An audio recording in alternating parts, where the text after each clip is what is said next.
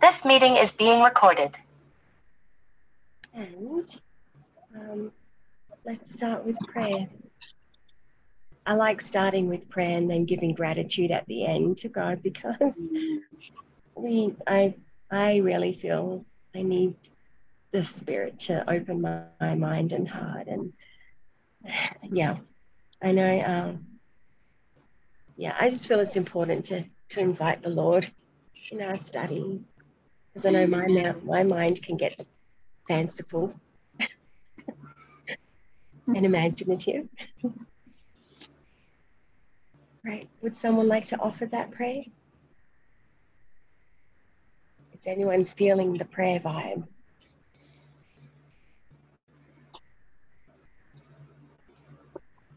I can pray.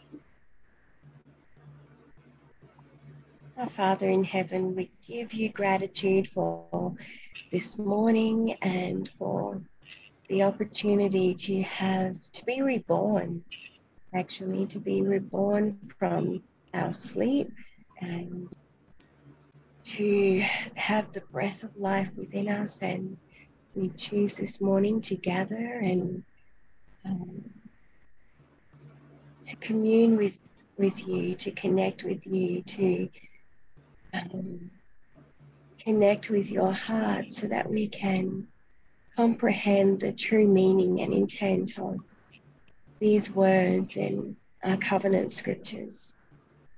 So we invite your Spirit of truth to be among us, to teach us, to edify us, to open our hearts and our minds to your word of truth, and the wisdom to know how to apply that truth within our walk today, so that we may truly become your people, that we may truly become harmless and teachable and workable, and that in all our lack, but our open hearts, you may be able to make us suitable to your work, because we all desire to serve you and to especially serve and invite and help others comprehend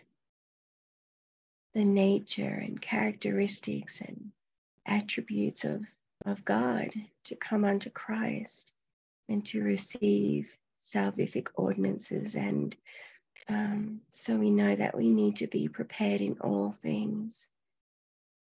And I feel that this is the intent of all of our hearts, and why we get up in the mornings to sit for an hour or so and read and share.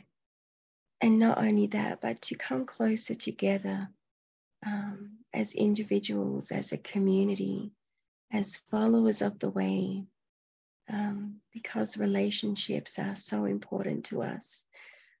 And with everything that we've been through, and in the church, in the movement, in our communities and families, we just desire connection and to be with each other, to sit with each other, to hold each other's hearts tenderly, to become precious to one another. And we are thankful that your word draws us together and connects with the light of Christ within each of us. And we just give you gratitude for all these things and invite you to be with us. In the name of Jesus Christ, amen. Oops, I left poor Matt in the waiting room.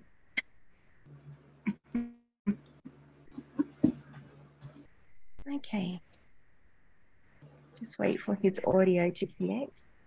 But if someone would like to start reading when his audio connects, verse 4, that would be great. Good morning, Matt. I'll go ahead and do that. If that's Good morning. Okay. Sorry, I left you in the waiting room because I was praying and I didn't see you there. Oh, well. Morning, Matt. Welcome. Good morning, Carly. Good morning. I got time to meditate. Good. Paul is going to read verse 4 of Alma chapter 14. And now it came to pass that the king and those people which were converted were desirous that they might have a name, that thereby they might be distinguished from their brethren.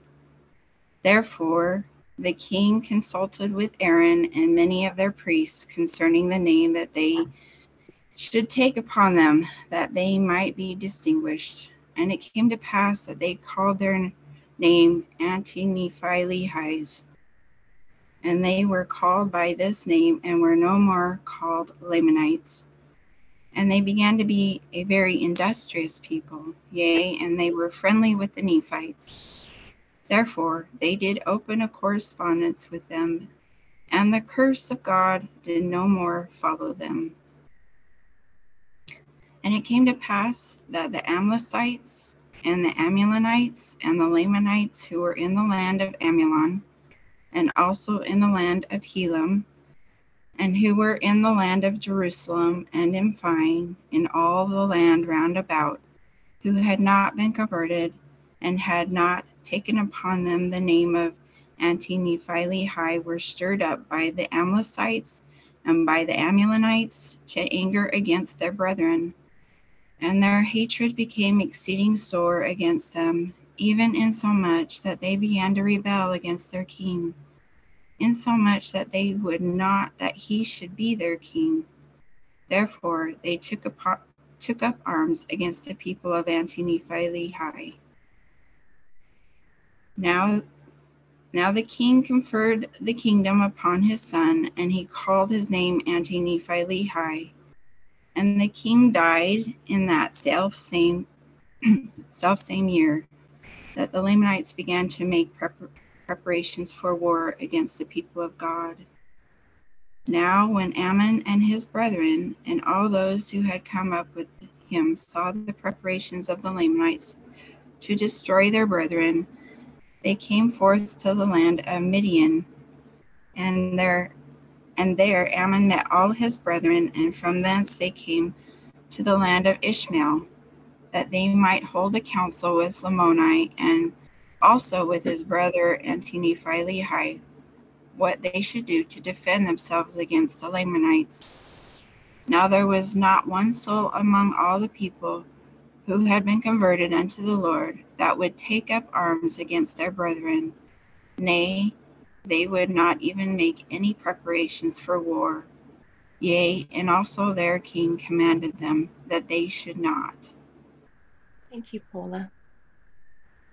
I feel like verses 4, 5, and 6 will make a great discussion this morning. Does anyone have any thoughts? What's coming to mind and heart? Questions, thoughts, curiosities? Because you know I've got a lot. And I would rather hear all of you before I begin waffling, as I like to call it. I do like your waffles. I think it's Waffling? interesting that as soon as the people start being converted, that the ones who used to be Nephites and who are now Lamanites get mad and start preparing for war against them. You know, because they used to have the truth and they left it, and so now they're mad that anybody would choose that on purpose. Mm-hmm. And they've all been living together in these cities, the Amulonites, I think it was, and the Amulonites and the other ites, Amlicites, mm-hmm, and the Lamanites. And as we talked about yesterday, the Lamanites became the more righteous among them. So that is interesting that they would turn against them like that. Does anyone? Oh, go ahead, Paula. Sorry, I was just thinking how there's opposition in all things. So it seems like the more the people who had converted turned to the light, the opposition was just as equal, the anger and the rage against them. Mhm. So, yeah, anyway. Yeah, and there's some types today of that, I feel, that the church that we've come from, and I don't always like to, point back to them because, once again, my disclaimer, I feel we are more accountable today than the LDS church. But those in the LDS church who don't understand at this point, anyway, are angry at those that they think are dissenters, apostates, and take up arms in a way, or use their authority to excommunicate or push people out. And rightly so, like they have standards for their organization, of course. But yeah, a similar pattern can happen today, and I'm sure there's many other types that fit that too. Is anyone curious about the name? Yeah. Yes, I've been trying to remember what it means, but it's been too long ago since I heard. It's different than it sounds, right, Eva? Yeah, it is. I'm hoping you know. Well, I have ideas, and like I never want to put a stake down, because a year or so later, like I look back and I go, oh, now I have a different understanding. So my understanding at this point, anyway, is the importance of a name, and that without a name, spiritually, we can't be identified as the Lord's people. And I remember early on in this movement, because we've been tracking with this movement now for 11, 12 years. And early on in the movement, I remember everyone was excited in that zeal and excitement of going to the 10 talks. What do we call ourselves? Who are we? What are we now? And, there were weird names like Snufferites, which was just dumb. And then there was like the remnant movement, restoration movement, followers of the way. I just remember so many different names because people wanted to be identified as something. And truly in a covenant relationship with God, there are names and there are titles. And as a people, there's even more names and titles, as we know in the covenant. And so I used to think Anti-Nephi-Lehi was they were anti. You know how we use the word today in opposition of perhaps having separate groups. They just wanted to be one people.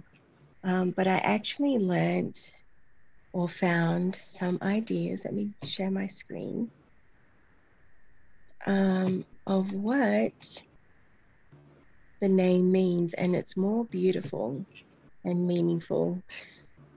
Just a second while I try and get my stuff together. Okay.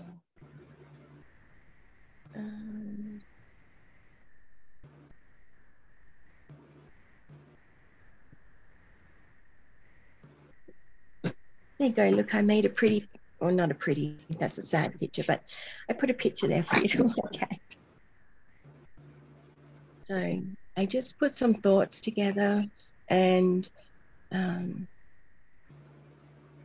titled it, What's in a Name? So I looked up the word anti because I had an idea of what I thought it meant.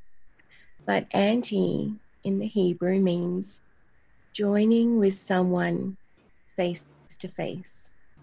And then anti, spelt with an E in Latin, is standing face to face. In Arabic, it's inda, which means near to or in that place. In Egyptian, I can't pronounce Egyptian, but that's that right there, NTY, which means that which. So you could say that which is of Nephi and Lehi, or the one who is of Nephi and Lehi. And then you have the Nephi-Lehi, which I thought was interesting that it's not the Lehi-Nephi, but they put Nephi first. The Nephi-Lehi part of the name, it's representing the covenant fathers of this land. And in a way, the hearts of the children turning towards their fathers in a covenantal promise relationship as children to inherit those blessings that were promised or covenanted to Father Lehi. And then Nephi, as he returns from Jerusalem with the emblems of kingship, the promises of Nephi. And so in a way, it's akin to saying Adam Ondai Amen. It's a type, a similar type. So Anti-Nephi-Lehi is a group name, and it's tied to valid ordinances and authorized administrators of the covenant.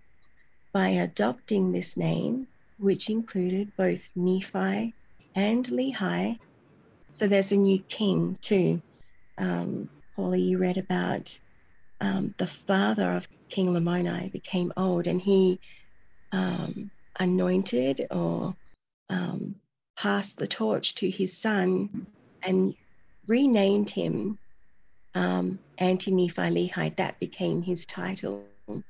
So, so there's a new king appointed in the land, and his people implicitly recognize themselves as connected to that new king and descendants of Lehi living in the land covenant of Nephi.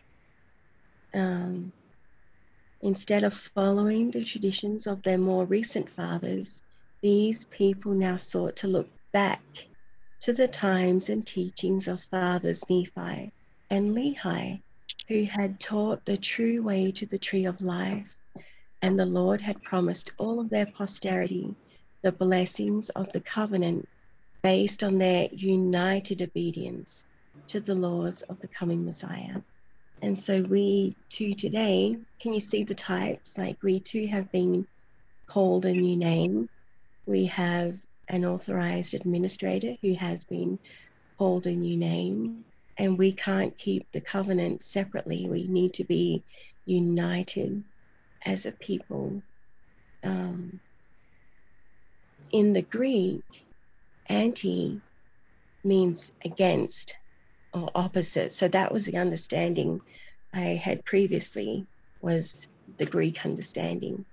But anti-Christ in the Greek understanding is a person who pretends to be Christ or feigns being sent by Christ. They don't necessarily have to be voicefully opposing Christ. They can feign it. In fact, an antichrist is more of a pretender. They match a Christ type by the words that they speak, and they take Christ's place. They insert themselves where Christ ought to be in your life. Antichrist is not necessarily one who opposes Christ. Their doctrines, though, the Antichrist doctrines, can be Christ-centric, but they are an imitator and a pretender. And going on, King Lamoni's father, the supreme king, gave his heir a new name or title upon his coronation, Anti-Nephi-Lehi. And this is akin, it's in the same pattern, of the gathering of people for the yearly festival of King Benjamin, where likewise Mosiah was coronated king, and that's at the same time the people renewed covenant and were given a name and promises.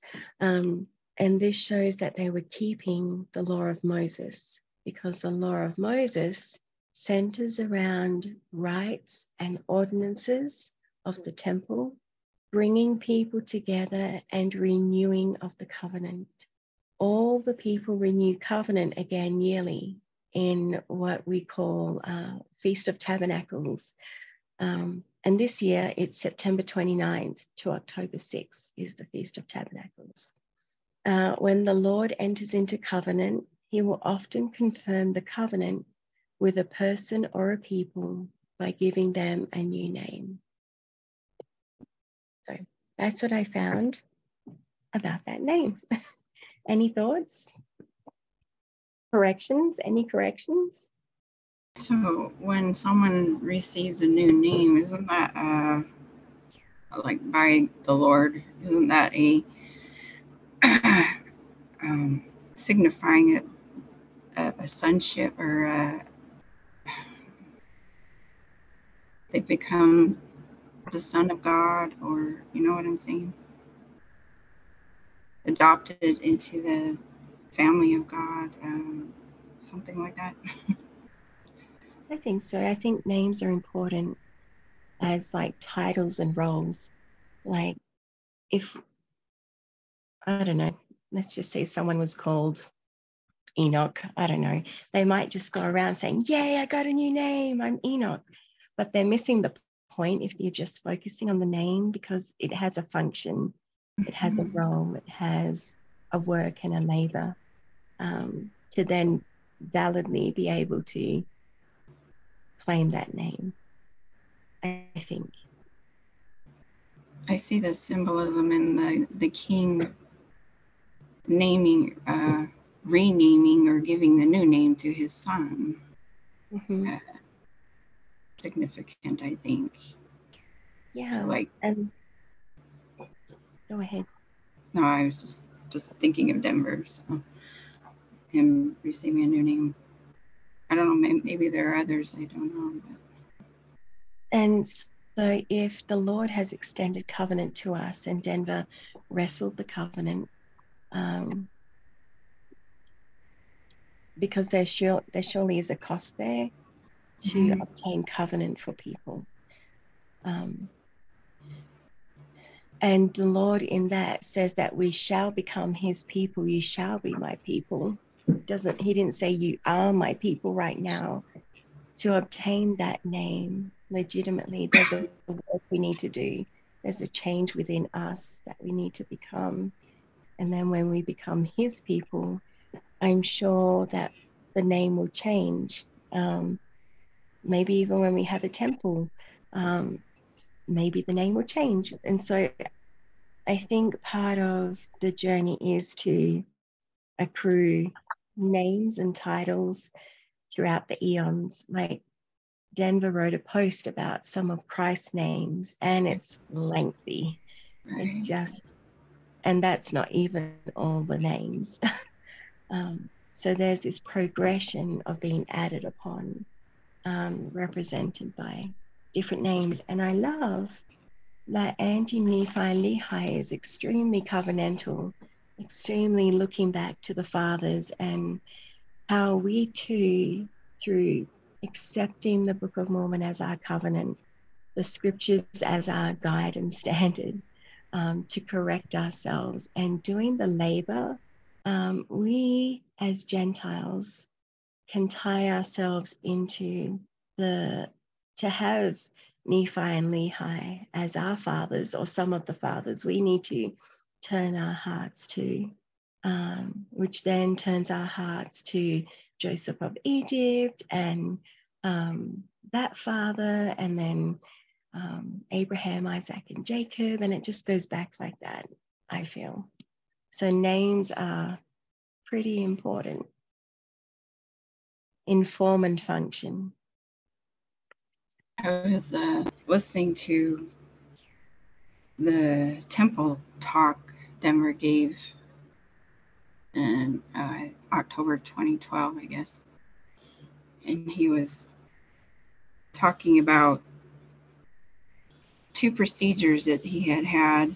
One actually recently before he gave that talk, where he talks about the surgeries he went through and bleeding for 40 days. And he said he connected the covenant to cutting and requires that kind of what's the word I'm looking for? Blood. Shedding of blood. Yeah. And I thought how significant that really is. If we take the covenant seriously, is that also required of us? I know, just some thoughts.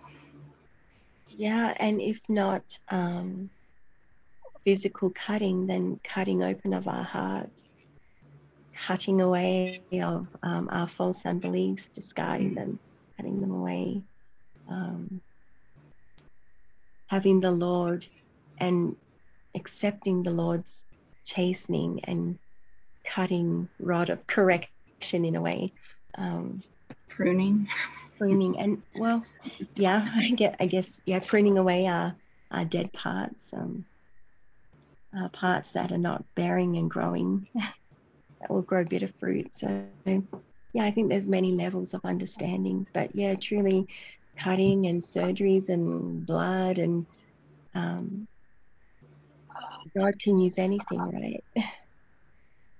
I think the word covenant is almost like the word cleave. It means coming together, but it also means to cut. And the one that always sticks in my mind is that which passes between two pieces of flesh, which then, that brings up all kinds of imagery with both the garments and also this story when they, the people that come and kill them, the Anti-Nephi-Lehis, and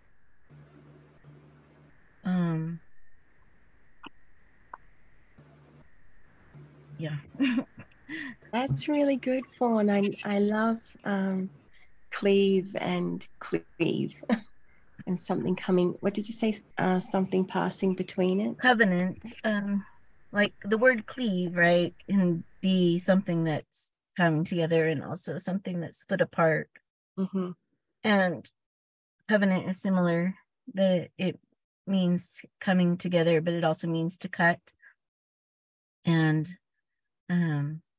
yeah, so for me, I think you get it from the Blue Letter Bible, that it says that which passes between two pieces of flesh. That's it. I'm writing it down as you talk. Yeah. Now there's a story in the Bible as you're talking about that from that I'm not familiar completely with, and I think it was Abraham, but I'm not sure, who had, I'm thinking of the division of the animal that was Yeah, that was Abraham. Was it Abraham? Yeah. And I'm trying to remember the story, something like he had a dream or a vision or something, and the Lord walking between the two pieces of the animal, Yeah, that was cleaved, was broken into, something like that. You guys know what I'm talking about? I know what you're talking about yeah, I remember the imagery that you're referring to. It also brings up just even what happened between Abraham and Isaac, right? Between Abraham and God, and you can see these, well, particularly if we believe God has flesh, but anyway, yeah. Well, we see it again at Moses too, because we see they have the tradition of cutting the calf in half, and then at the Israelites, they were worshiping a calf. So you see a little bit of reason for the confusion of the calf, because the calf they had taken a calf and it had to be a red heifer and it had to be perfect without blemish, much like and now it's red because it's covered in blood. And so then they cut the thing and they divide it completely asunder and lay it filleted out. This is what my dad used to tell me and teach me. And he said it had to be done perfectly. And then I think you guys were just talking about something being laid on the ground. I thought some sort of carcass was laid out like that. My mind's telling me, I could be wrong, that there were coals or something put out on it and they walked across. I'm not sure about the coals, but Yeah, that's interesting. Thank you, Matt. You're welcome. I'm not sure about the coals either, but it makes sense. Like, coals is pretty symbolic. Purifying, burning, sweet savor. Purging. Mm-hmm. I think of Isaiah and the coal put to his lips. Right? Yeah. It's quite sizzling. Yeah. Diane, Carlene, any thoughts?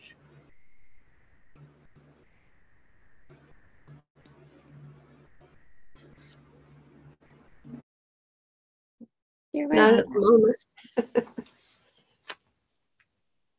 I also had a thought that when we have a temple, it's akin to, and we gather there for the feasts and the yearly celebrations, it's akin to this story as well. It's akin to King Benjamin. It actually is something that is legitimately tied to the temple, where the people come with their tents or their hoopers, and it's this festival, and the king or the high priest stands upon a high tower, which is symbolic of the temple, and they renew the covenant yearly and celebrate, and there's these names and titles, and so I think we're going to see that again. What it will look like, I'm not sure, but it seems to be like a pattern that when there's a temple, and there is a temple in this land, because this is King Lamoni's father's land, which is, he's the supreme king, and he appoints his son in his stead. So yes, that is the place where they gather. And as we read further on, so in verse 6, even Ammon and his brethren and all the others, probably Lamoni. Remember how Lamoni had to attend 1 year the feast of his father, and he didn't because he was down having his throne theophany. But here they're all going up to the land to this feast where the new king is appointed and the new name is locked down and done on that group of people in a more formal manner. So I think we have something akin to that to look forward to. We could carry on with verse 7. This is part of the covenant. Who's making this covenant? I think it's the son of King Lamoni. Or is it Ammon? I guess we'll find out. No, I think it's the son of King Lamoni. Sorry, the son, the Anti-Nephi-Lehi son, the new king. Does someone want to carry on?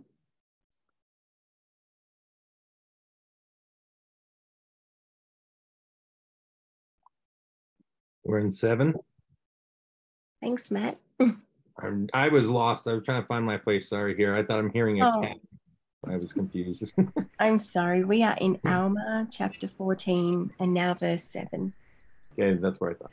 Now these are the words which he said unto the people concerning the matter. I thank my God, my beloved people, that our great God has in goodness sent these, our brethren, the Nephites, unto us, to preach unto us, and to convince us of the traditions of our wicked fathers.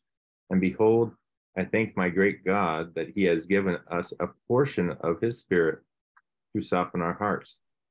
that we have opened a correspondence with these brethren, the Nephites. And behold, I also thank my God that by opening this correspondence, we have been convinced of our sins and of the many murders which we have committed.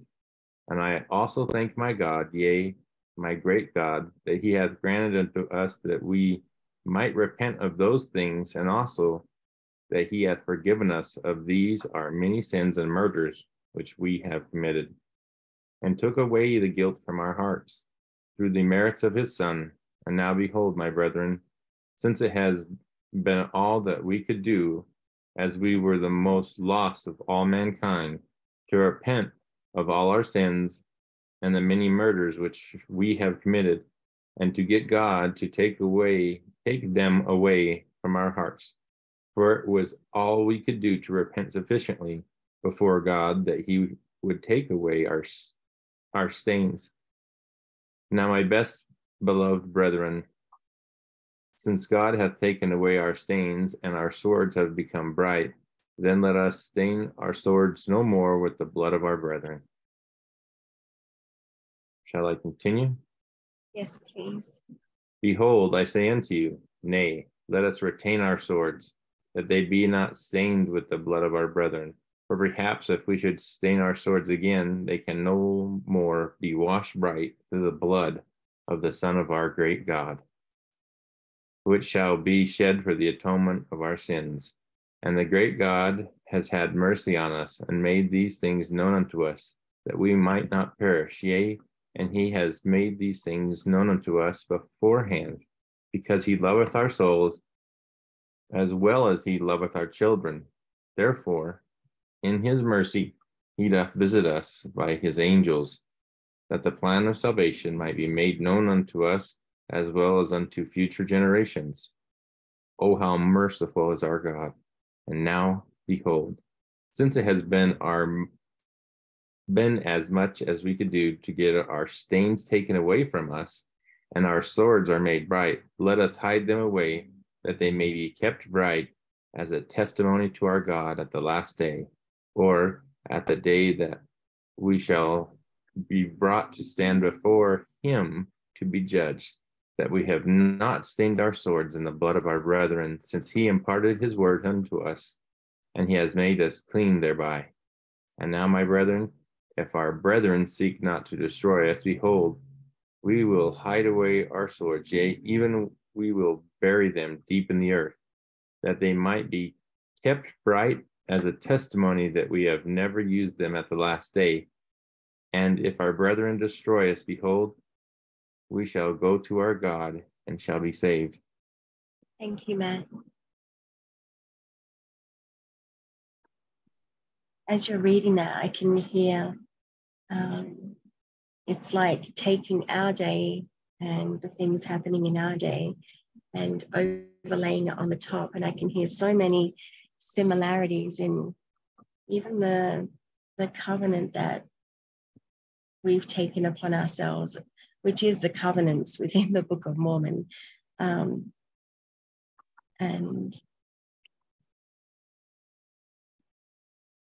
yeah, does anyone have thoughts? I have a really off the wall thought, but it came to my mind right at the end of reading that. Excuse me, there was a motorcycle driving.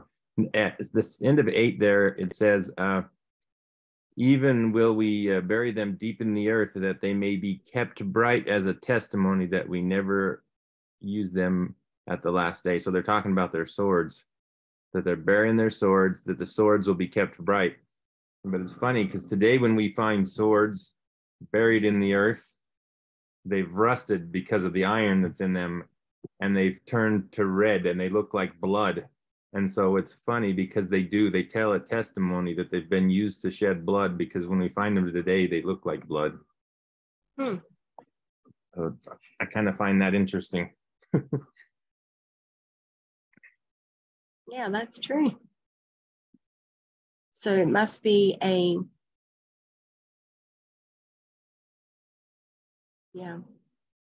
just lost my thought. Sorry, fell out. it was more of a distraction, but No, that was a good thought. I love that they're bearing them with that intent to keep the swords bright, Probably, I don't know, not knowing that in our day, we would dig up swords and they would be rusted. And so there must be a symbolic meaning behind that. They'll find the pommel or the hand grip because it was made of brass or gold or something else, and it won't be decayed, but then there'll be that bloody stain in the soil from the iron. Interesting. What did I write down? Sorry, other things. Let's go back further. Then you're good, Matt. Sorry, did someone have a comment? I was just saying, I noticed what seemed an unusual use of the word atonement, or it seemed unusual to me, but where it said, let me get back, 14, let's see, for 8. We should, at the beginning, if we should stain our swords again, they can no more be washed bright through the blood of the Son of our great God, which shall be shed for the atonement of our sins. For the atonement of our sins. I was thinking maybe reconciliation might be a way to make that work, like just grammatically or whatever, you know. It just seems a slightly unusual use of the way they put atonement, but I haven't looked to see, you know, I'd have to go back and look at all the uses of atonement, but it stood out a little unusual. Yeah, thank you. And how they acknowledge that they have been reconciled unto Christ, and that if they are to turn back to their former ways, they can no more be washed bright through the blood. Like, that's a pretty deep understanding, because I'm repenting all the time, even for things that I go back to. Well, I think that kind of goes back to, I think it was Melissa's comment about what happens after you've made this very sincere promise between you and God, and then you turn back, you know, or the scripture of, you know, trying to plow while you're facing backwards, or what is it? I don't remember exactly how it goes. Anyway, so even though we talked about the idea that God will continue to work with you at whatever stage or place you are at and whatever understanding you have, that also brings back, and I think Carlene mentioned this too, was, you know, when you were in the temple, in the LDS temple, for instance, if, you know, you were making signs that were maybe perhaps a little scary, you know, and did indicate this cutting of the covenant, and so there is certainly something to be said for, you know, if you say yes, then make sure you are ready ready to say yes, I guess. I think that we are in the preliminary of the I think more serious covenant. I was recalling in the Zion talk how he was telling the story of Ananias and Sapphira, his wife. He says, this is, you know, this is what happens when you actually take a serious, I think it was more of the covenant that has to do with Zion, and what happens if you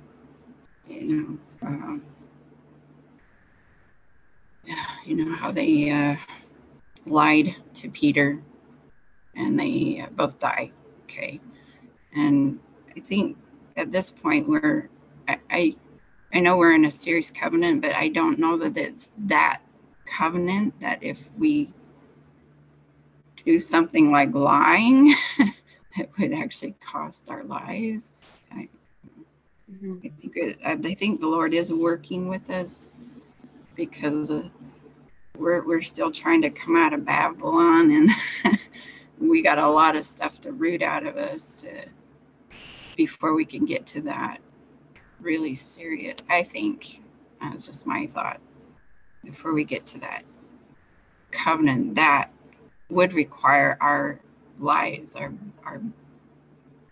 blood to be shed if we break it. Mm-hmm.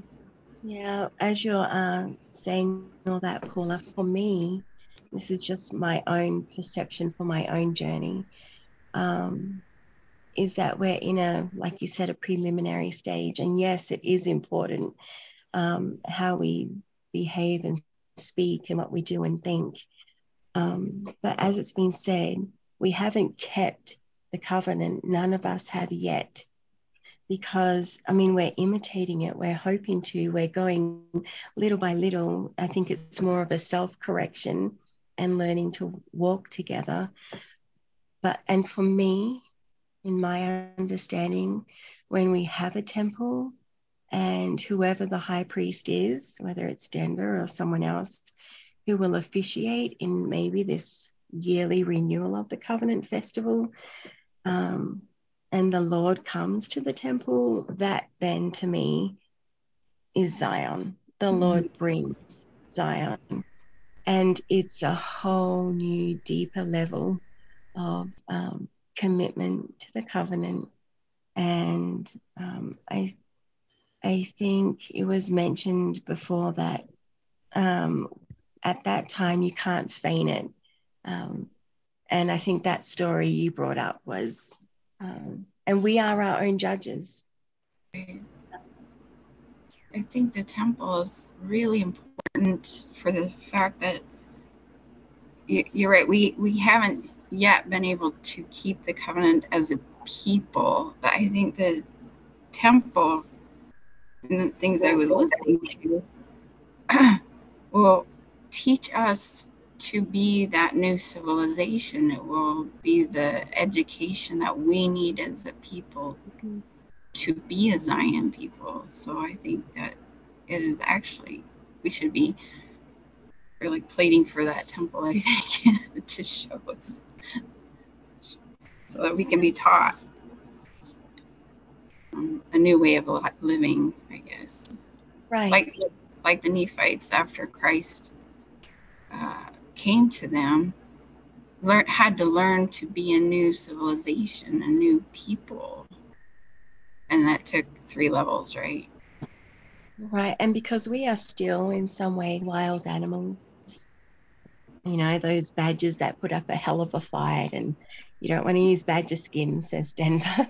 And so we are still animalistic. And so in a way, we've been asked to lay down our weapons of war in today's understanding, to lay down our weapons of rebellion.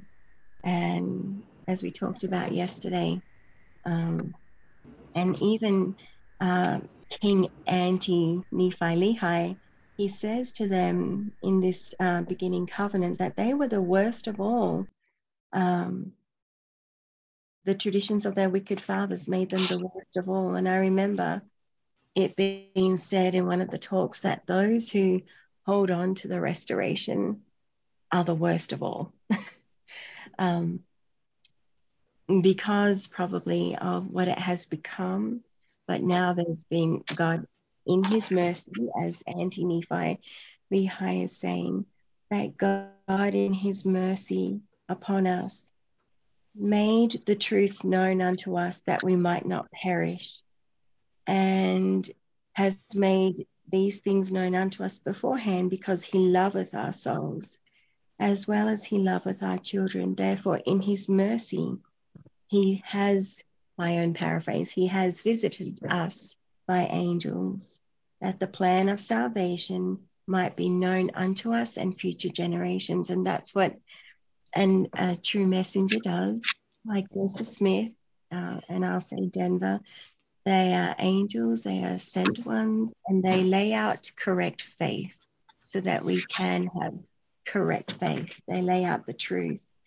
They lay out the plan of salvation, not only for us, but future generations. And that is also represented in this new scriptures that we have, how important they are to our future generations. And so we too can exclaim, how merciful is our God. And I think this covenant, like you mentioned, Paula, is like a Zion covenant. It's a group covenant. It's a people covenant, which is what we have too. And we need to become a people. And if we fail, well, redemption is still possible, individual, but the opportunity for Zion and a new civilization is lost. Same with Cain. There are accounts that he repented all his life for what he had done with Abel, and God still talked to him. And at some point, he was redeemed, forgiven of that, but he lost an opportunity. He lost a lot. So we have today a covenant akin to this, a Zion, potential Zion covenant, especially whenever there's a Zion covenant, there's a temple. So it's all tied in together.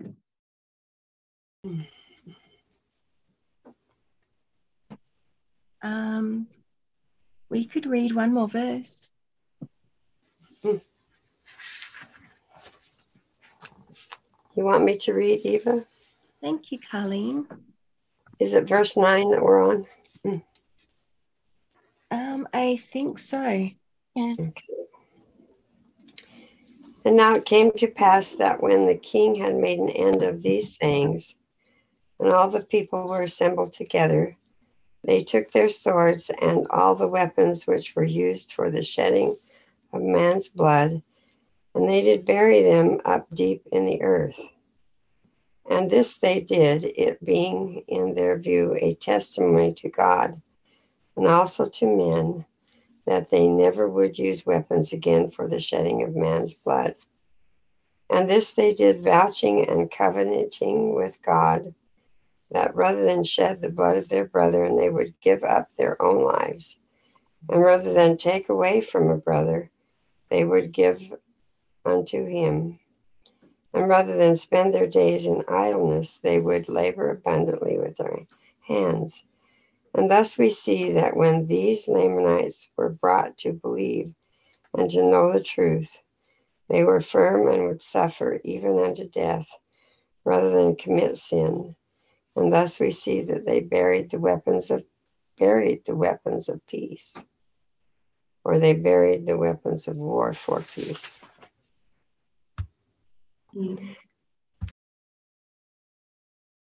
I have thoughts in this verse of how we don't necessarily have weapons today that we're hacking and chopping each other with, but we do have those weapons of rebellion, and our tongues can be the greatest weapon that wounds.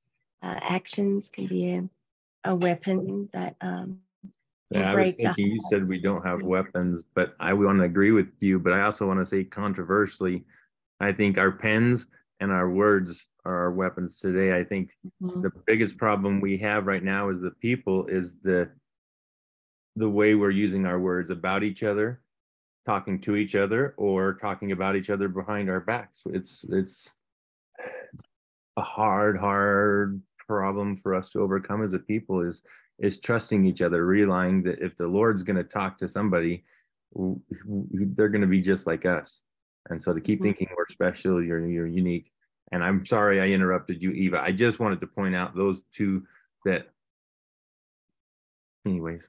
Yeah, I agree. Like, we can kill another with our words, like kill another's faith, break another's heart to the point where they don't want anything to do with the covenant or becoming a people, because of the wounds that come and those sores that fester. So I totally agree with you. And so can we bury those weapons today as a witness before the Father? It sounds like the doctrine of Christ to me, and how after Talk 10, we were invited to all go down and get rebaptized to acknowledge the Lord's work underway, and that baptism is the witness or a testimony before the Father. I just have a question. Back to what Matt was saying. Do you think we have to get to a point where we don't allow the words to hurt us in order to become a people that works together and we look past their words and into their hearts, or we forgive whatever is in their heart? I don't know. I mean, we have to get, everybody uses words sometimes incorrectly, and it's not what they're feeling in their heart. Sometimes they use words and that's what they're feeling in their heart. But I kind of think we have to get to that point where we don't let the words offend us or change the love we have for others. Amen. You know, Amen. 1,000 times. I remember boot camp when we first got there. You could say a word and so easily offend that guy in your bunk. Oh, what are you saying to me? Oh, and that word was a fighting word.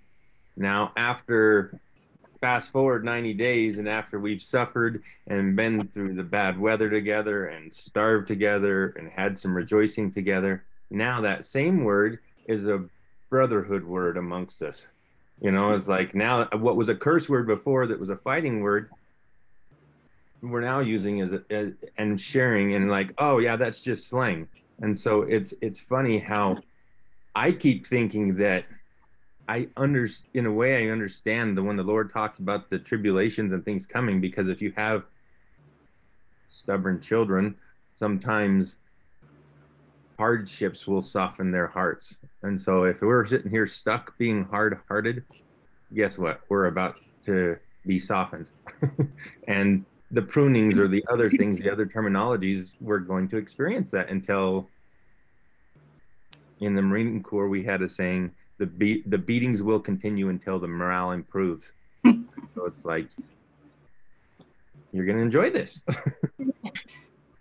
On the flip side, what keeps coming to my mind, sure, people might say things that may sting, but let's turn this around and think about what the Lord had told us, that if we're taking what he said seriously in his answer to us, is that we need to measure our words carefully and consider the hearts of others. So be slow to speak, and maybe as a people learning to stop and think, is what that's coming out of my mouth, is that going to how is that going to affect somebody else, and not be hasty in what we say. But I think there's always going to be a moment of, as we're learning, that we might actually accidentally say something and it will hurt somebody, but will we be aware of what we say and go, and immediately be able to, I apologize, or just really, I think it's that self-awareness, and everything we say and do it's going to be carefully measured. Well, that's why it makes it put it. Go ahead. Oh, I was just gonna say that that's why, see, it puts both of those ideas, put it back in our own lap. On one side, we do measure our words, hopefully. Of course, I'm guilty of maybe not doing that sometimes. And on the other side, we always forgive in every circumstance. And so it's never outside. We're never controlled by another's words then that way. we are accountable for our own words, and we are also forgiving of others what we might perceive as their errors or whatever. And it makes it whole. It's a whole being, you know, what Carlene said and what you just said, Paula. And it creates the whole of how you can respond in the world. Good point. Thank you, Fawn. Agreed. Diane? I think, I think both ideas are important. And I think that for me, as I've gotten to know people better and understood more of who they are and their heart, that things that things that they say that that might have bothered me in the past, I am able to take that and say, well, it's true. And they're coming from a good place. And so, not be hurt by that or not be offended by that, but know that they have a point, and I should consider that, and at the same time trying to be, with the things that I say, always being honest and thinking also about, is that really important for me to tell them? Probably not, and I've learned in my relationship with my husband anyway, if there's something that he's doing that's just driving me crazy, or if there's something that I really, really want to do that's really important to me and he's not supportive of it, it's much more effective for me to complain to God than to complain to him and let God change his mind. I let God change his heart, and if it's important, then God will change his heart. And if it's not important, then I let it go.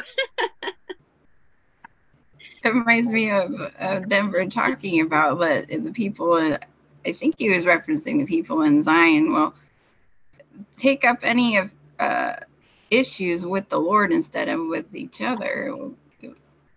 As you were talking, Diana, it's our complaints will go to the Lord, and he can, I guess, help us see it for what it is, maybe. Yeah. I have a thought to add that as you're all talking and sharing these this growth that you've all experienced in your life of self-awareness and being open to what really matters and correction and contemplating rebukes from other people, like that's beautiful. That is growth and openness. I also heard in my mind the words of the Lord where he says, if men mean no offense, I take no offense, or something like that. And I have been in relationships where offense has been intended, to the point of witch hunts. And I'll just leave it at that. And even recently, like in relationships where offense has been intended, and this has been between covenant brothers and sisters. And sure, there is no need for them to come and say, will you forgive me? It's automatically given, but I'm sure as hell going to have boundaries. I'm not going to force myself upon that person for the sake of, we got to have relationship. It's unhealthy. It's bad for my mental health. It's bad for them if I'm triggering them. So I feel it's important to let people go in peace when a relationship will not work out and it is becoming toxic or detrimental to your own peace. But holding in your heart, the hope of reconciliation when we both go off and do our own inner work and receive correction from the Lord. So that's my hope with you know, some people where words cannot be spoken together. But it is a matter of heart. That's one of the things we talked about yesterday that can remain pure, is the intent of our heart. It was truth, God's love, and the intent of the heart are the three things that can remain pure. So I think naturally we gravitate to people that we resonate with, that we feel a kinship with. And sometimes we bind ourselves with pairs, and sometimes we become wheat. I found that often I've gone back and forth between those. I don't think God is just like gathering people going, okay, now you have to lump it all out and work it out. I think we have this time to see who our tribe is, and let everyone else go off and find their tribe too. And so among this group, among people that I feel kinship with, there's a love here, there's a love, and I'm more keen to go, well, you know, Matt or Diane or Paula or Fawn or Carleen, they didn't mean any offense. They love me. And so I can like not get my hackles up so quickly, because in this relationship, it's proven that you have my best interest at heart. And so I welcome correction and welcome whatever it is. So that was just my thoughts. I think All good thoughts. They're good thoughts. I like them. Everyone had a good point. I love what Matt said about I don't know, I can't remember what you quoted, Matt, but it's something, you know, you'll get beat till you're all together. How did you say that, Matt? About the Marines? Oh, we were always told that the beatings will continue until morale improves. Yeah. Anyway. And another phrase that we used that I find in a way like this, but it's just kind of, it was embrace the suck. And so we have to learn to, some of those things that are just awful, that, you know, change your attitude and learn to be a kid out there in his galoshes trudging in the mud, instead of being unhappy about, you know, carrying a pack marching along the sea. You know, it's just, you got to reach down deep inside and change something. But I also want to apologize, because I realized that I grew up in a family and we all kind of talked at once, and sometimes we'd get louder and talk over each other. And so I have a tendency to bulldoze. And I also need to ask, how in the heck do we raise our hand? Because I'm sitting here and looking along the bottom at all these little icons, and I'm like, okay, I'm a bully. Oh my goodness, Matt! I don't even know what the heck you're talking about. I didn't feel you overtalked over. I don't feel you overtalked over anyone. No, you're fine. So if you go to reactions down the bottom, I have a smiley face with a plus sign. In the reactions, there's emojis you can share. You know, like a Oh, it says laughy. raise hand. I see clap hand and thumb hand, but those aren't the raise hand, and it says raise hand at the bottom. It's like if your bifocals aren't just right, there's little things you just completely miss. It's funny. I don't see that, Eva. I don't see that at all on mine. All right, let me share my screen. Is it a round face? Oh, yes. I see it. Okay, Oh. I see it now. Okay, good. I don't need to share my screen. Yeah, they're just. Okay. Do you want us to raise our hand, Eva? Oh you can do whatever you want to do. There's, you know, if people are talking and you have a comment to say and you don't want to interrupt them, sure, go ahead, or just, I'm fine with whatever. I'm not in charge. I just waffle a lot. Waffle with syrup. So let's pray together. Although, Diane, did you have a comment you wanted to share?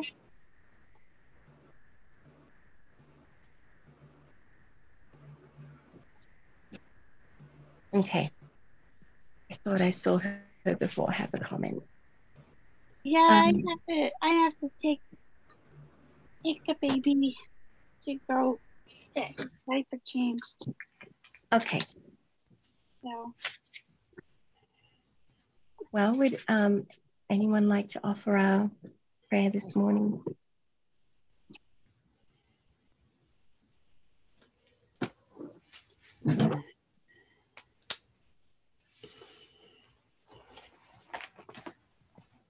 I can do it, but I said the opening prayer. All right, I'll say it. Thank you, Laura. I'm not very good with words, but I'll say it. Not about words.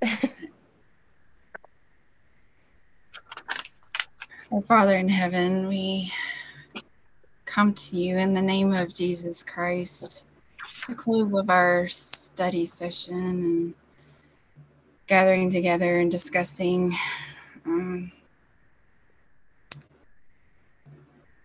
Thank you, Heavenly Father, for this opportunity to connect with one another as brothers and sisters, and even those who listen to the recordings, that they may feel that connection as well. Grateful for the opportunity to learn and to understand these sacred words that teach us about ourselves and the kind of people that you would like us to become.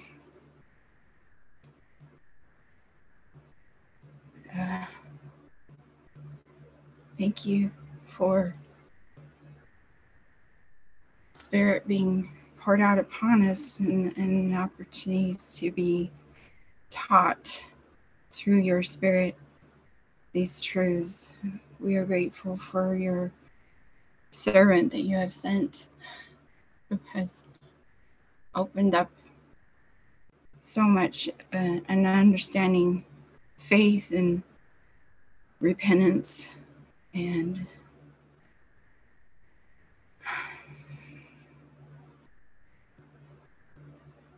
understanding who you are. Grateful. We ask that will be with each of us through the remainder of this day, that we may feel you walking with us through the good and the bad, praying for all those who are in need of blessings, particular blessings, healing, and comfort, and whatever they're struggling with here in this group and on that list that Eva has. There's so many people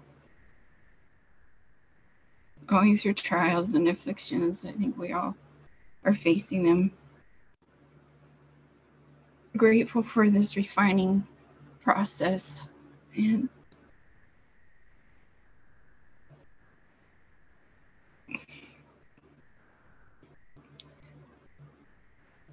please forgive us for our sins and help us to recognize the things that we need to change in our hearts, that we may be called your sons and daughters. Someday we pray that that temple we might be able to see that day.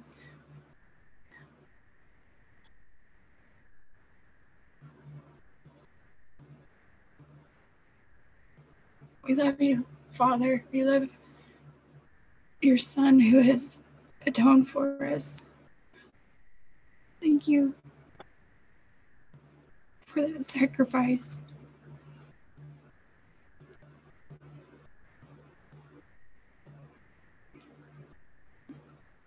And I'd like to open it up for anyone else who might want to say something.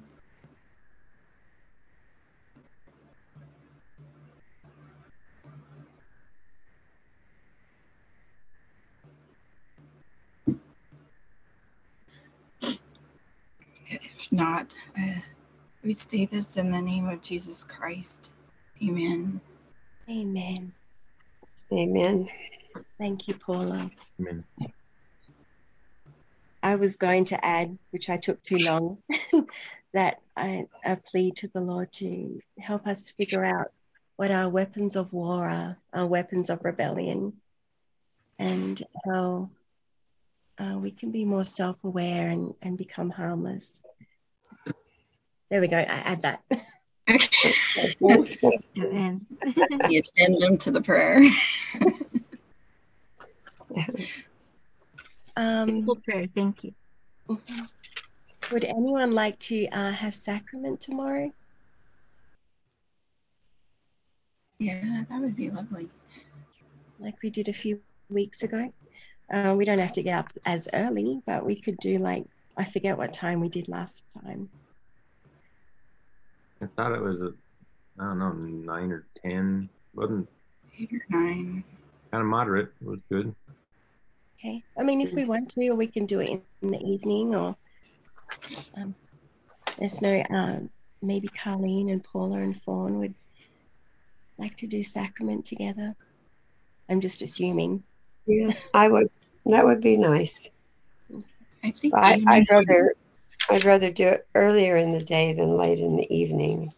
Saturdays get kind of hectic, but that's just my thinking. How about you, Paul? if we do it early, I could probably do it about, for me, it'd be 7 in the morning. It might be 8 o'clock for you guys. I don't know if that's too early, but I'm open to that. Yeah. I was. Like to join us? What did you say?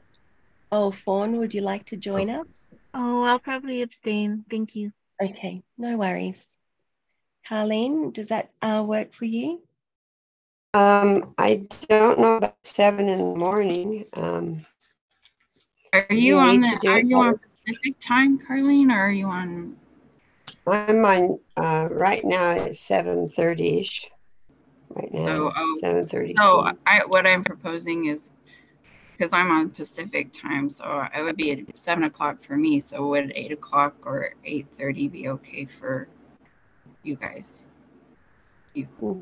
Yeah, 8 o'clock. Whose time? Our time. Yeah, Mountain Time. Yeah, Mountain Time. Yeah, it's fine. Does that work? I mean, if that doesn't work, then we can pick a different time.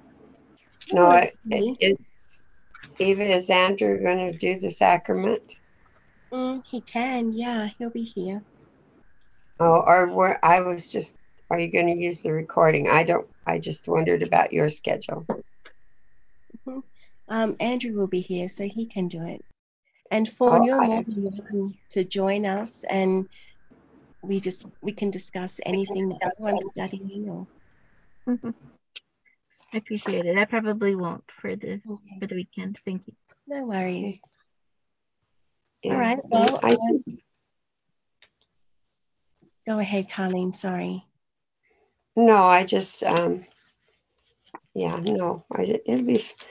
should be able to be there. Okay. At 8 o'clock tomorrow. We're talking. Okay. Yes. Is that okay? I mean. Yeah. Sounds doable. And if whoever shows up, it doesn't matter. There's, it's fine. Okay. Yeah. All right. Well, have a good day. See Have you a great tomorrow. day. Bye-bye. All right. Thanks, everyone. Thank you. Bye-bye.